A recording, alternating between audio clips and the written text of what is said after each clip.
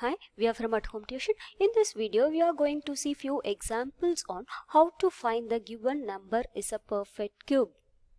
The question is, which of the following are perfect cubes? 400, 3375, 8000 and 15,625. Now let's take the first number 400.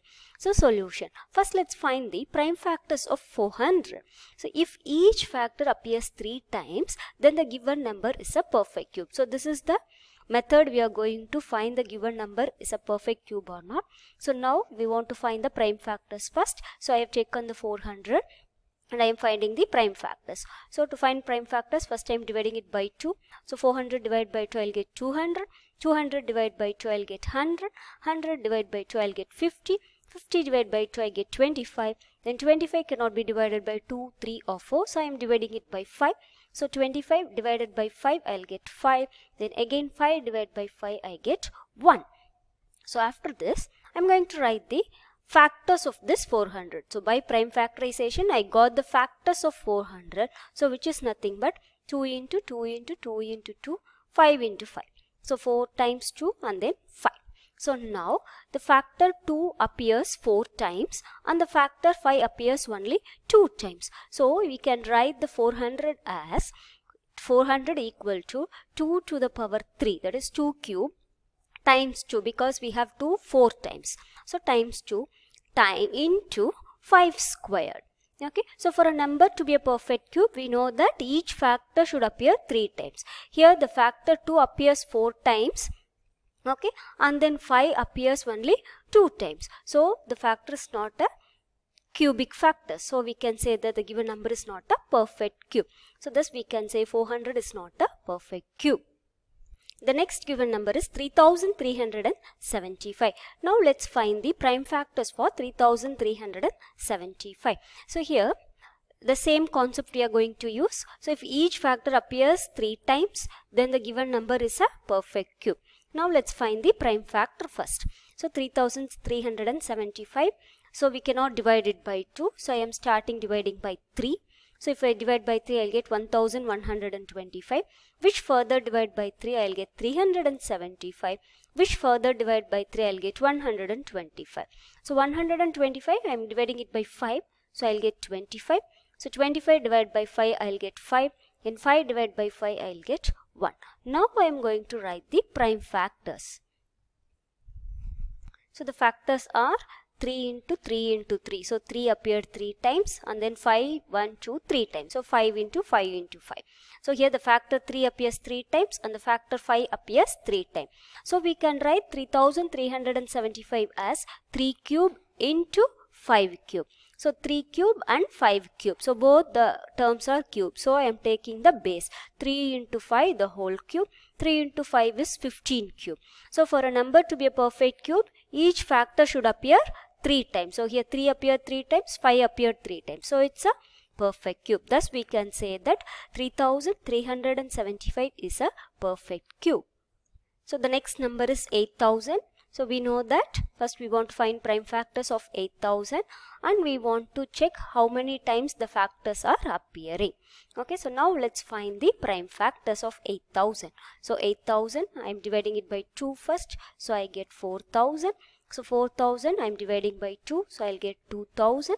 2000 can be divided by 2. I'll get 1000. 1000 can be divided by 2. I'll get 500. So 500 divided by 2. I'll get 250. 250 divided by 2, I'll get 125. So 125, we know that it can be divided by 5. So which is 25. 25 divided by 5, I'll get 5.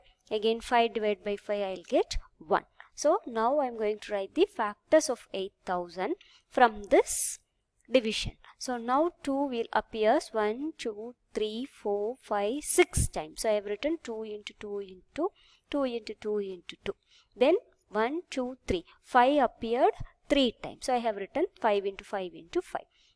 So now I am grouping 3 2s and then 3 5s. So the factor 2 appears 6 times and the factor 5 appears 3 times. Okay. So now we can write this 8000 as 2 cube and then for this 2 cube into 5 cube. Since all the cubes, that is powers, are same, we can write the base, okay, separately. So 2 into 2 into 5 to the power 3. Okay, so now 2 into 2 is 4. 4 into 5 is 20. So we can write it as 20 cube. So for a number to be a perfect cube, we know that each factor should appear 3 times. So here 2 appears 3 times, this 2 appears 3 times, and this 5 appears 3 times. So we can say that the given number is a perfect cube. So thus 8000 is a perfect cube. The next number given is 15,625. So as we know that we want to find the prime factors first, and then we want to see how many times each factor appears. So for finding prime factors, first I am writing the number 15,625, which I am dividing it by 5 first. So if I divide it by 5, I will get 3,125, which I am dividing it again by 5. So I will get 625, which I am dividing by 5, I will get 125. Which again dividing by 5, I will get 25.